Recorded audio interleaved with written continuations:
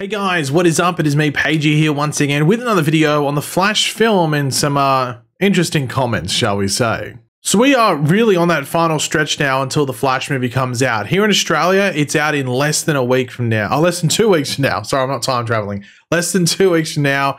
The day I'm recording this, it's exactly 2 weeks away, but by the time this comes out, just under 2 weeks away. Actually, from today, when this video comes out, it's probably exactly 2 weeks until it's out in America. So a lot of excitement building. This is one of the biggest movies of the year. For Warner Brothers, it's probably the biggest movie of the year, at least in regards to what they expect box office wise.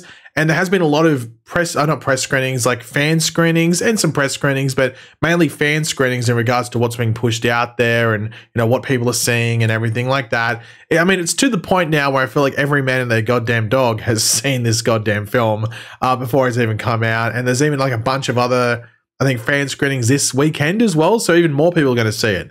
Who else is going to be left to even buy tickets? I know, we'll have to wait and see. But of course, despite all the, you know, glowing praise for the film from those who have seen it, including myself, I saw it about almost 3 weeks ago from this point now. I love the movie. Can't wait to see it again whenever that opportunity arises. But even the fans that are going to see it are loving the film as well. It's all overwhelmingly positive in regards to what is on screen, what Andy Muschietti made and everything like that and what you get to see. It's awesome. But one thing that has really plagued the film for a while now, but especially amongst all this praise that's coming out in regards to what the film actually is the Ezra Miller stuff. Now, of course, we're not getting into any like semantics and like breaking down and opinions in regards to what side you lie on when it comes to the Ezra Miller situation, whether you believe the allegations or you're against them. Twitter's crazy because of it. So I'm not even going to touch upon that and like sort of lay my land in regards to where I lie. But that's a big issue around it. And one of the big issues around the Ezra Miller stuff is that it seems that on the, I guess, the Hollywood side of it, they're not going along with Ezra as an actor anymore. I mean, Ezra's going to be like a very hard person to insure for further films. And that, you know, the word further film would suggest also maybe a sequel for the Flash film. And look, it seems with James Gunn's reboot, maybe there won't be a sequel to this, but I mean, the movie's damn good, so maybe James Gunn might use it. It's hard to know. But Andy Muschietti and Byron Muschietti did actually, you know, touch upon a potential sequel for this film very recently, but in doing so, also potentially shaded every other interpretation of the Flash and maybe one that just wrapped up after a 10-year journey, which didn't have people online too happy. So in an upcoming episode of the Discourse podcast, Andy Muschietti and his producing partner and also his sister, Barbara Muschietti, raved about Ezra Miller's performance as Barry Allen in The Flash.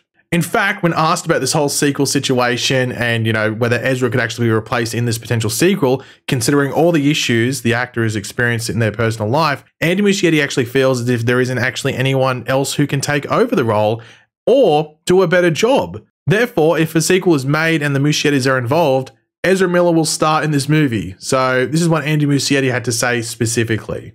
If a sequel happens, yes, I don't think there's anyone that can play that character as well as they did. The other depictions of the character are great, but this particular vision of the character, they just excelled in doing it. And as you said, the two Barrys, it feels like a character that was made for them. Now, the first thing I thought when I heard this or read this was like, well, this sort of suggests that there won't be a sequel because I don't know if Ezra Miller is going to be returning to the role of Barry Allen.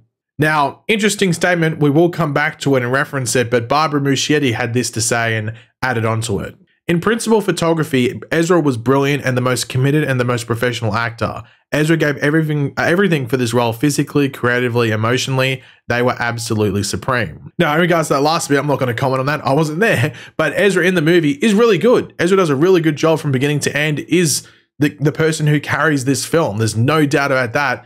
I think if anyone says that's not the case, they are lying. Ezra carries it from beginning right to the end. And I think that is what Andy Muschietti actually means when he's talking about this. I don't think Andy Muschietti is actually sitting there and going, Ezra is definitely the only one that could play this character.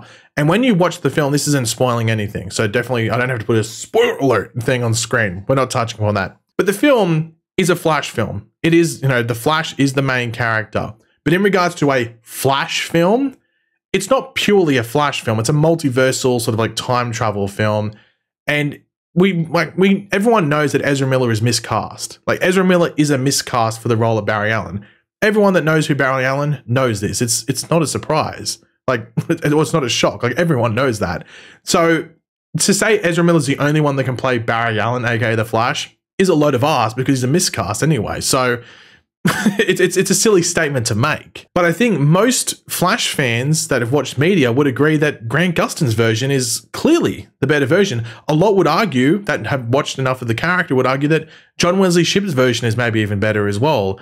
But in regards to a interpretation of Barry Allen, it's probably one of the weaker ones just because it's a miscast. And also the film, though it's a Flashpoint story and definitely revolves around Barry Allen's past, it's also like split up because you have an alternate version of Barry in the film, which once again isn't a spoiler, it's in the film. You have the young Barry or the different Barry that our main Barry meets throughout the film. So yeah, it was a weird statement and I don't think has helped. I feel like the Flash movie was in a perfect position about 2 weeks ago with some of these early screenings like the one I was able to go to, CinemaCon, and some of those really early fan screenings, a lot of the hype there. I feel like the Muschiettis maybe are talking a bit too much. I feel like they might be better. I know they have to promote the movie. So maybe you could argue maybe like they're being handed questions which are setting them up to give a answer that's going to make people angry. It's hard to tell, but I feel like some of the answers I've seen aren't necessarily like making people want to support the film. And it's not saying like it's in like a massively negative way, but it is causing a lot of uproar on Twitter. And I know, yes, it's Twitter, like seriously using that as a reference point, but it's important. Twitter can influence people. Like that's a very well-known fact, especially people that are on edge in regards to whether they do or don't do something. So I don't know. It's things like this which make me go, oh, don't say that. Just let people judge for themselves whether Ezra's a good Barry and or the Barry that should, you know, be continuing on. Let other people just say that. Don't you be the one that says this is the definitive one. So I don't know. It's still 2 weeks to come out. Who knows what's going to happen next? It's a wait and see. And one thing I actually do want to include just in regards to that, there's actually, and this isn't a spoiler, once again, no need to go spoil it, none of that. But there is a specific moment in the movie which is similar to something from the show. I'm not going to say what it is. You might think you know what it is, but it might be wrong. But it's something very similar, and I can tell you, you might go, Pagey, you're biased.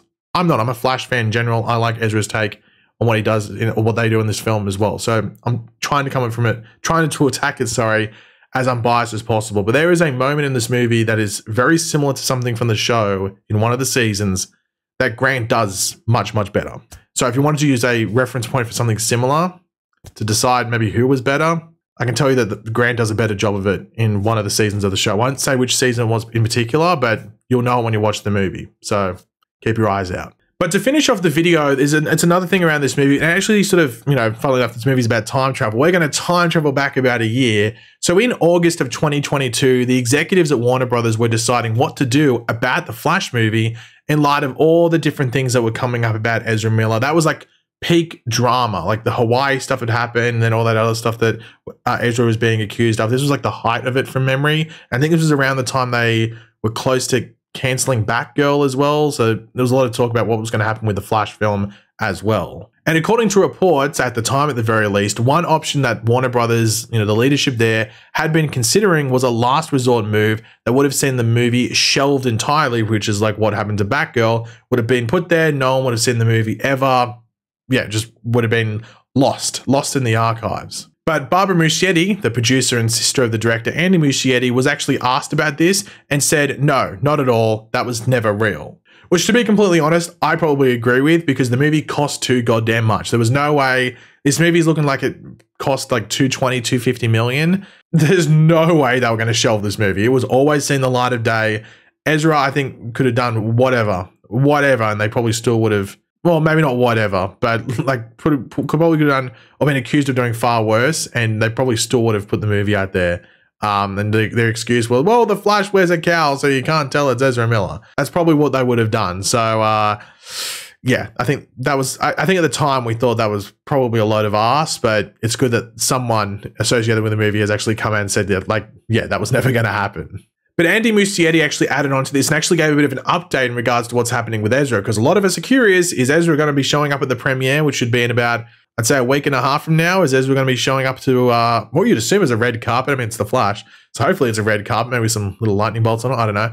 But is Ezra going to be showing up there? Well, this is an update from Andy Muschietti. We have a lot of empathy in general for people who need help, and especially in mental health issues. That's why Ezra is taking the necessary steps to deal with their recovery, and we support them in that. So I don't know if we're going to get anything in regards to this, and anything that's really revolved around like Ezra and updates, it's pretty much been a statement like this. It's like they have like a PR sort of, or Warner Brothers team saying like, hey, if you're asked about Ezra, give this. The only one that was a bit different was James Gunn on that, like the premiere, like I guess maybe a red carpet or whatever, the premiere event for Guardians of the Galaxy a few weeks ago when he was asked about it, and he gave like a bit of like a, oh, I'm not ready response. And his response was like, oh, well, we'll just have to wait and see what happens in regards to Ezra Miller. And he looked really awkward answering the question. So a lot of the answers have been very similar to this, like, you know, Ezra seeking mental health therapy and, you know, just taking time for themselves and everything like that, which is fair enough. But there's been nothing else outside of that. So I don't know if we'll get a surprise appearance from Ezra at the premiere. I mean, if there was a place that was going to happen, I mean, just a surprise appearance that you think about at the premiere, but that's a wait and see. Might get an update from that point forward, but we'll wait and see. But yeah, guys, thanks for watching. Hopefully you enjoyed the video. If you did, it'd be awesome. You could drop a like on it, show support. Let me know in the comments. Ezra Miller, Grant Gustin, who's your favorite? Let me know. And of course, if you are new to the channel, make sure to subscribe. And I'll catch you guys later. Goodbye.